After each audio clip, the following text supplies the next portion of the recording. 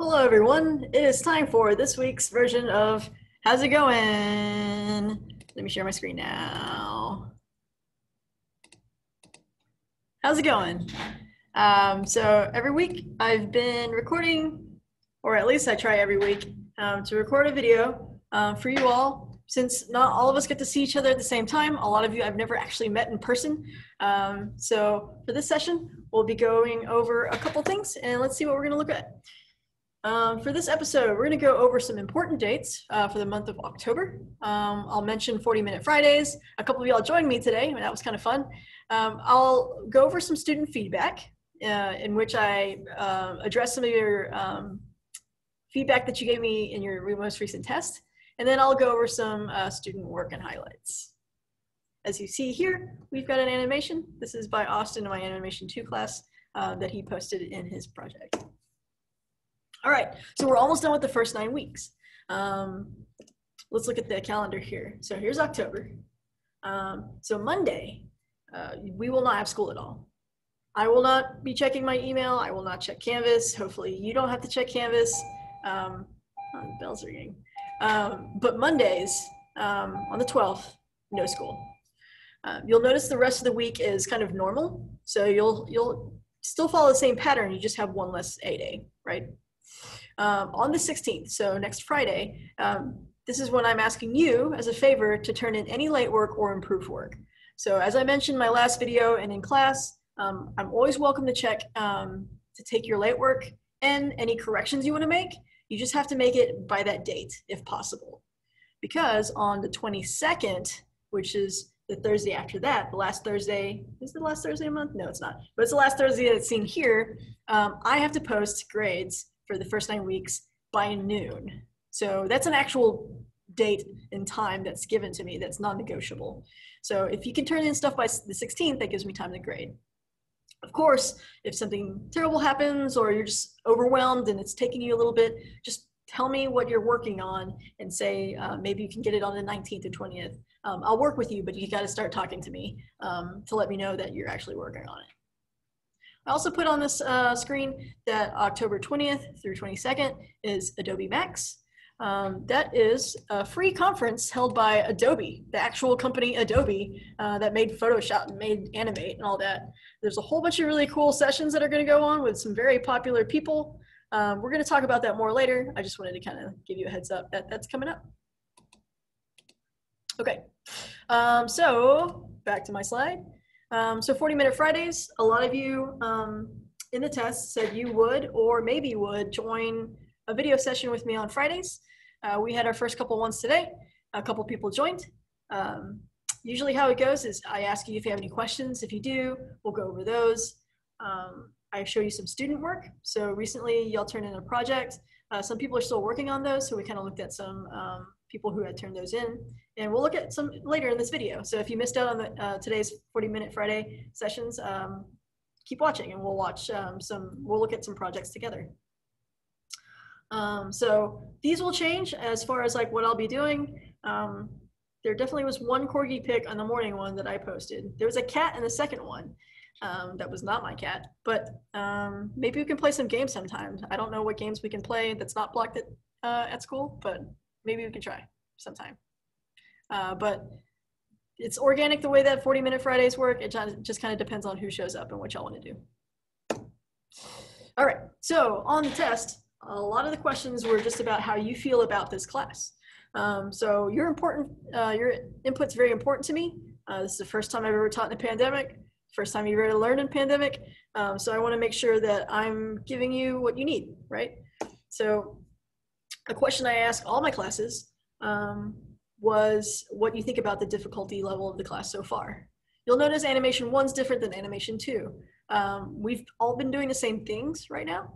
So Animation 2 students are going to feel like, yeah, you've learned this before, but I wanted to make sure we review it because you know, we went to spring break and we never came back. So there's a lot of things that happened between now and then that I want to make sure you remembered. So that's why we've been reviewing a lot of things in Animation 2. So for the most part, it looks like we're going at a pace that's comfortable to y'all, right? Handful of you think you want to be challenged more. That's great.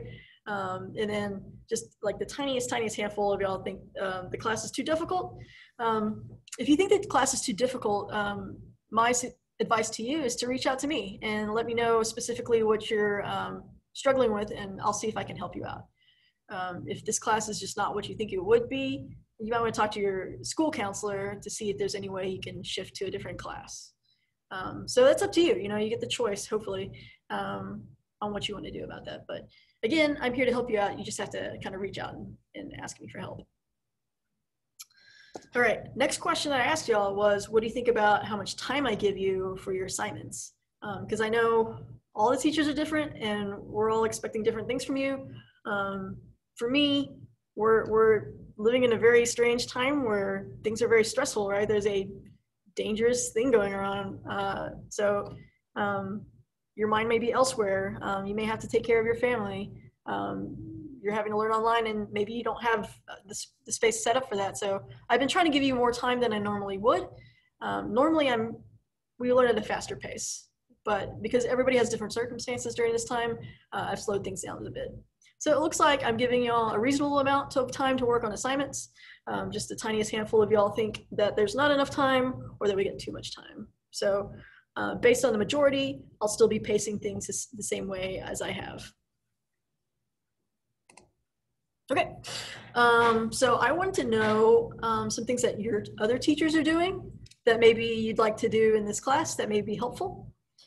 So these are actually copied and pasted from the test, and I kind of grouped them by similar topics, right?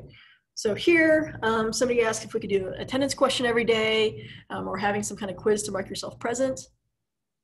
Let me tell you that we as teachers have been told to that you as a student have to show us learning progress in order for us to count you present.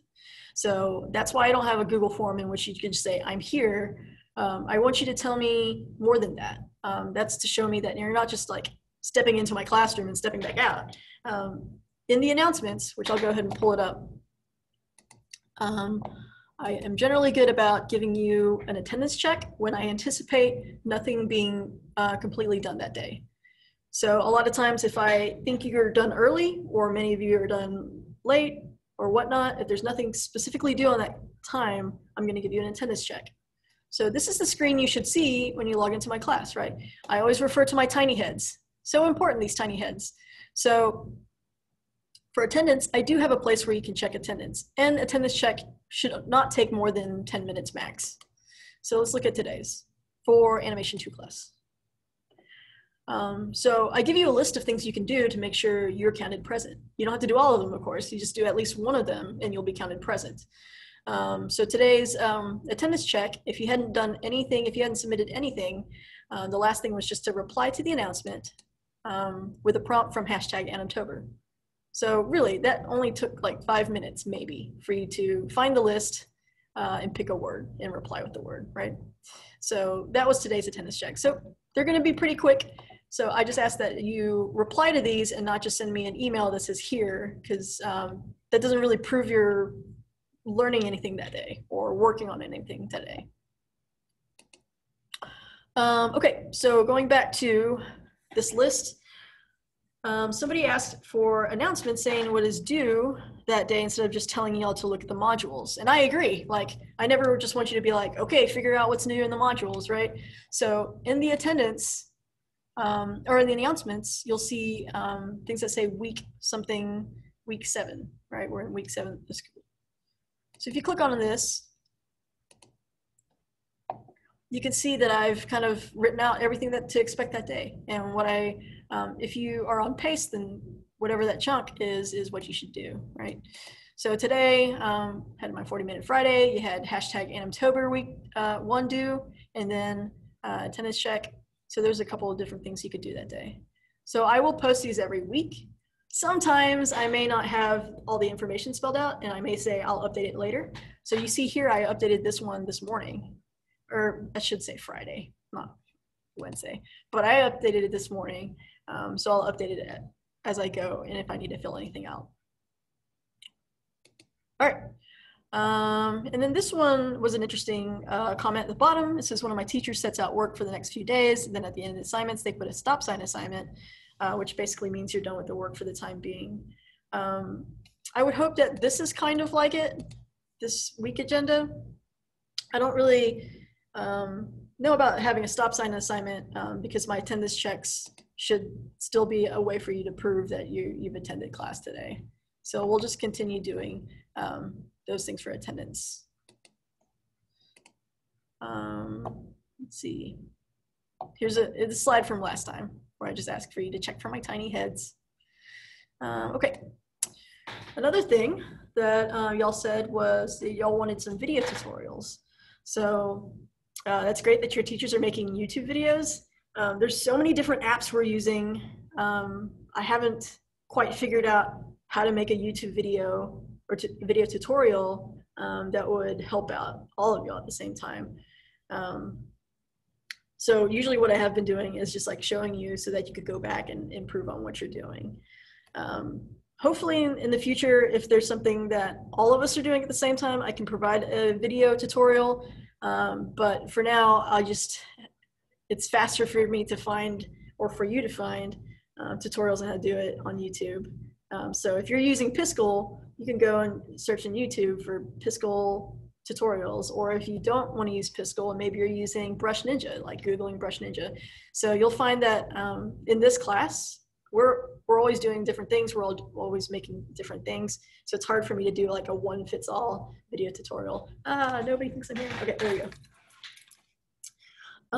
I do like this this comment at the bottom, this random idea. If I post an assignment that people might not fully understand, or have a discussion and answer questions people who didn't attend may also have the more important points and questions in the assignment descriptions. So I think that's a great suggestion. So I may in the future start adding things to assignments. If a question keeps coming up, maybe I'll add something to that page, that assignment page, to let you know there's like a frequently asked question about that.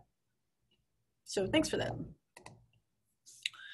Somebody said maybe do a remind, and I actually do have a remind. On the left-hand side, you've got ATC Anim 1. That's the code for Animation 1 students, and then Anim 2 for my Animation 2 students. If you ever want to know that, it's going to be on the course homepage next to my face, my bigger face. You got the codes right here on which you can text. I don't have a lot of people sign up for that, so I don't send out a lot of reminders. But if more people sign up, that will help me remember to send out more reminders. But I usually try to send reminders a couple times a week. Okay. So someone says that looking at modules, you can't tell which are assignments or have been completed. And one of their teachers uses the mark as done button, so you can tell if you're caught up. So let me show you a trick in Canvas, because a lot of you, this is the first time you ever use Canvas, right? So I'm in student view.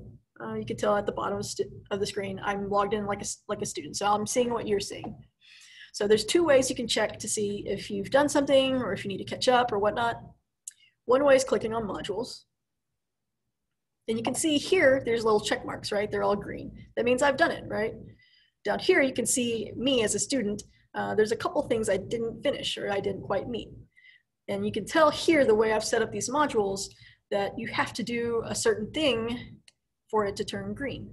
So here I have to score a 100, which was a completion grade. So I have to complete this assignment for this to turn green. You can also see here, there's the deadline, how many points it's worth, and again, what you need to do for this to turn green. So that's one way that you can see, just at a glance, to see what you need to do to catch up. Another way is to click on your grades. And you can see here a little bit more details. So you can see if you turned in something late or if it's missing. This dash either means you have not done it or have not graded it. And something I pointed out in the last video, but I'll point it out again because it's really important. If you ever see this icon here, it's two thought bubbles next to each other. It's kind of small, but if you click on it, you can see the comments that I leave, right? And that you leave. So, well, I don't know if you can see what you've left, but you can definitely see mine. So you can see here that me as a teacher commented on this assignment to this, as me, a student, hey, you forgot the comments. So anytime I leave you a comment, go ahead and check it out. Sometimes it'll be like, hey, you did a good job here, or hey, can you fix this? So anytime I say, hey, can you fix this? Go ahead and fix it and resubmit it, and I will be happy to regrade it. So those are different ways you can check to see if you're all caught up, if you're missing anything. Okay, so now I'm going to talk about Animation 1 students. I asked Animation 1 students, what else do you want to learn this semester? One of them, a lot of y'all said Adobe Animate. That's usually what we start out with if everybody was here. So we have to think about what students have access to, right? Unfortunately, not everybody has the computer, has a computer at home, or has a computer that can run Adobe Animate. Like Adobe Animate doesn't run on Chromebooks, sadly. So that's why we've been spending a lot of time in browser apps.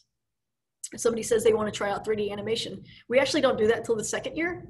Like if you sign up for Animation 2, that's when we start talking about that. But even then, I can't do 3D animation with my second year students yet, because we all have to stick with like web-based apps or apps that I know that everybody can have access to.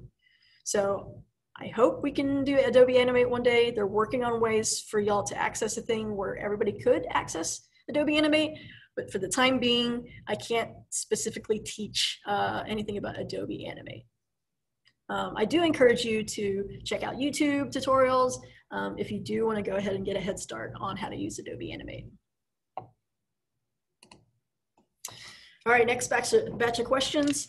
A lot of you said you wanted to do a music video or choreography or sync up your audio with your videos. I do want to show you, we have a YouTube channel. I don't know if you've seen our YouTube channel. I'll put that in the Canvas in case you want to ever check it out.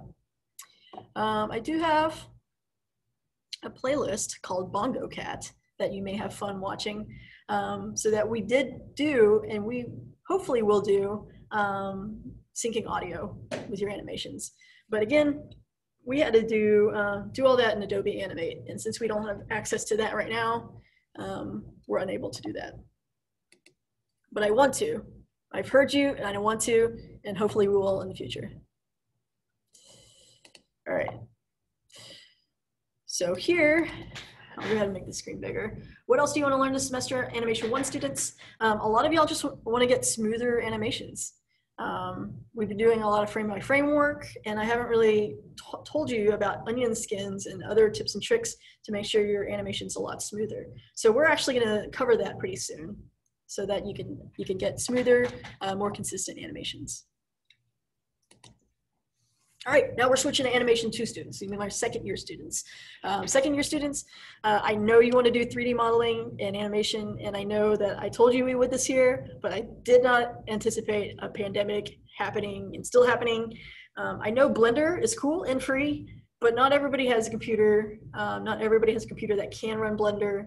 So right now, I can't make that like an assignment. So hopefully in the future we can. In the meantime, if you want to learn, YouTube has so many tutorials that you can hop on if you'd like to get a head start on that. Then I hear a bunch of like answers that all basically say the same thing, that y'all want to do longer animations. So we may start doing that.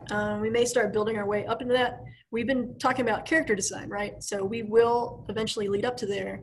I was kind of hoping that we would all have access to Adobe Animate sooner, but it may be later. That is a guaranteed thing. So we may do longer animations, but it may be like more of a trailer at first. I do like this idea of a trailer. So don't worry, we're not just gonna do short animated GIFs for the rest of the semester. We will eventually build up into storytelling. It's just gonna not look exactly like it did last year. I like these ideas. On the left-hand side, some people said stop motion, which I think would be a fun exercise since most of us have cameras. And then on the right-hand side, somebody said they wanted to do a Halloween theme assignment. We're doing #Animtober, so there's a lot of spooky words there, but maybe we'll do a Halloween thing. We'll see. One Animation 1 student said that too, so maybe you can sneak one in there before Halloween. All right, student work and highlights. I'm only going to talk about the project. Most of you have finished this and some of you have not. either way, I wanted you to see some examples that I think are pretty solid as far as what I asked for, so that if you were watching this and you're like, oops, I didn't do this, go ahead and go back and correct it and then resubmit your work if you want me to regrade it. The trick is to make sure you hit resubmit, or else I have no idea that you did any improvements. So the main gist of this project was to create one character and then make that one character an example for 4 different animation principles. So let's take a look. The first couple of presentations I'm going to show you are from the Animation 1 students. And again, like I said, Animation 1 and Animation 2 students have been doing the same exact thing for right now. So this project was like basically the last thing that we'll be doing at the same time, maybe. So here's Look What I Can Do by Hannah. What I liked about Hannah's is this cover, this title screen, has their little character on it. And let me actually see if I can pull up. Oh, I cannot pull up this and nope, I cannot. Okay, so let me pull up this animation. I thought it was linked, it was not linked. How are y'all doing today? You look great. You look great today. Thanks for tuning in.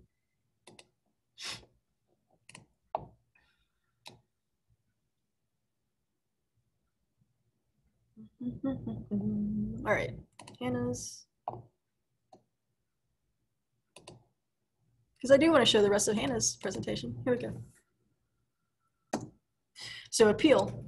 Hannah did a great job of achieving hierarchy, which we actually haven't talked about, Animation 1 students. That means like making things bigger that should be more important. So appeal is bigger than the descriptions, and then the character, the actual animation, takes up a majority of the screen because that's also important, probably more important than the words, right? So I like that visual hierarchy there. Also, very appealing character. Does look like it wants to be my friend. His exaggeration, pretty great, great munch. Peel, and then squash and stretch. Squash and stretch is hard to do, so it's been good to see that a lot of y'all are getting the hang of that. All right, let's go to the next example, which is Kate's.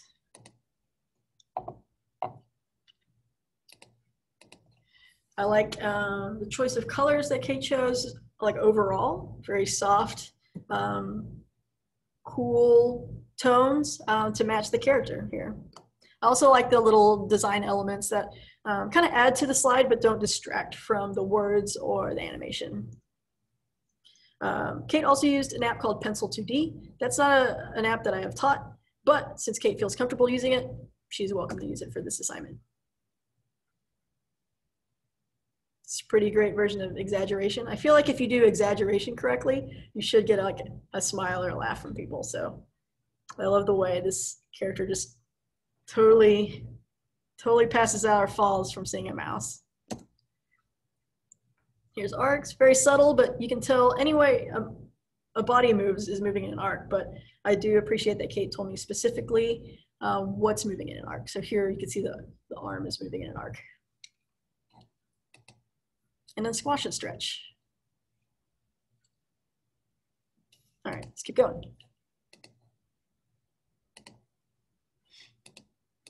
Okay, I'm also gonna have to pull this one up.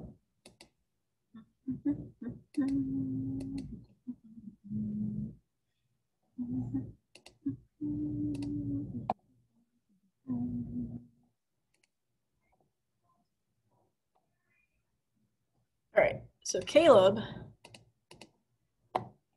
here made this character called Dreamer. Dreamer seems simple. It's a black and white character, but what I could tell is that Caleb put some effort into the hair or the flames. Not sure what they are, but it's pretty cool the way they're moving. And also a little toe tapping. Like Caleb didn't have to do that, but he went ahead and put the little toe tapping down. So, and I do agree that even though there's a lot to look at, but Dreamer's pretty entertaining in these next couple slides. So here's the exaggeration of falling and flapping the arms very wildly. It's pretty fun.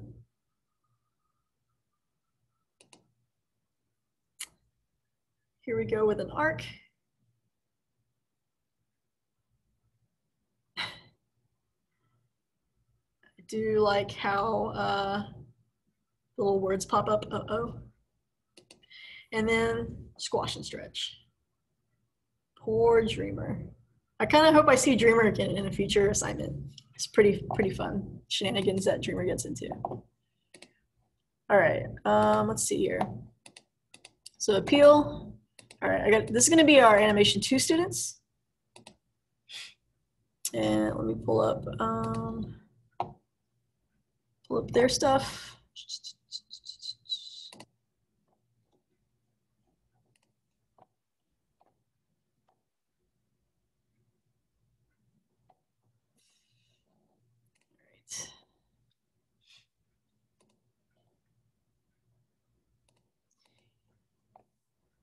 Here. Mia has made a very adorable little bee. So I love the soft colors, the pastel colors, so that the bee is not seen as aggressive, as sometimes we feel like bees may be, and little chubby cheeks to also make the bee come across as innocent. Here's exaggeration. A bee spying some food, and specifically, if you can see the H changing colors, I believe that signifies honey, which this bee is bananas about. Here you've got arcs. Again, this is, animation class, so I wanted to see an animated example. So even if it's just a simple little movement, this bee is just waving high, moving an arc. And then lastly, squash and stretch, which is a really fun example because there's so many details in the rows. So great job. Okay, we've got another one that I've got to pull up.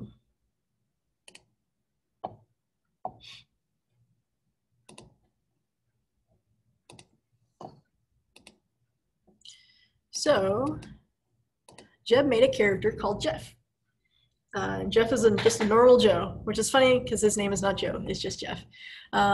So we've got here this character made in Brush Ninja. It's a lot like Dreamer, right? Seems simple, but I can tell there's a lot of effort put into the details here. So I like the way Jeff here is just winking. So exaggeration, this one made me laugh just about how like the progression of this normal to fear face is, and how exaggerated the fear face is with all the wrinkles and the giant eyes and the giant pupils and the mouth getting larger the more fear sets in. Very relatable character. Got Jeff waving, he just wants to say hi. And lastly, squash and stretch, which I love this looping animation of in this idea that maybe Jeff keeps getting hit by a bouncy ball. But look at how stretchy Jeff's head is. All right, let's see, last one is gonna be Carrie's. So let me pull up Carrie's work. I totally closed out of what I needed. Give me 1 times 2 seconds. Carries. All right.